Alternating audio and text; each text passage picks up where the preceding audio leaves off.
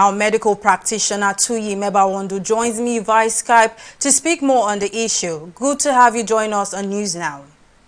Now, the NCDC has said 1 in every 5 persons in Lagos have been infected with COVID-19. What does this mean for the health of the state and the nation at large? Well, some of us are not surprised because at the beginning of this COVID pandemic, we highlighted the importance of testing, adequate testing. So, again, most of the figures being reeled out on daily basis by NCDC was just based on those ones that were tested.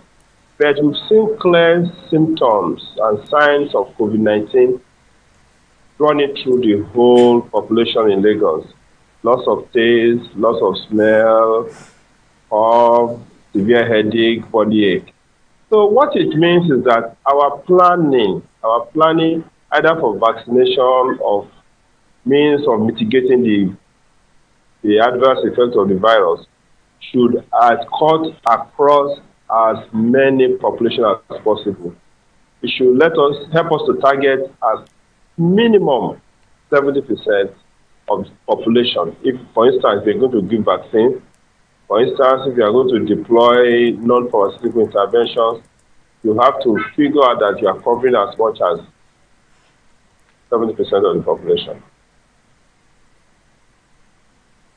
Okay, should we be worried about this information, or what do you think we should start doing urgently in the country? Again, of course, it should be a concern for us. Because what it means is that as we are having mutant strains of the virus, the mutant strain can either be more transmissible or can lead to more severe infection. So what it means is that our planning should be geared towards as many people as possible. Now, if you look at the vaccine that we're going to deploy, the AstraZeneca vaccine, the variant that was suggested in South Africa, and if we also observe that as much as 2/3 of the patients will not be protected by the AstraZeneca vaccine, then it means that if we're going to have 1 in 5 Lagosians being infected, as much as 4 million people, then if we project that to the country, we're looking at as much as 40 million people, having the virus in Nigeria.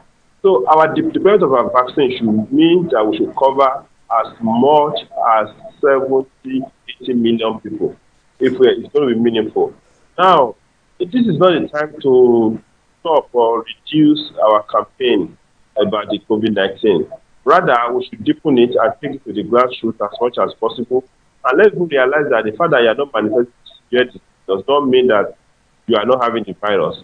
And more importantly, the fact that you are not showing severe disease, that doesn't mean that you cannot show severe disease tomorrow.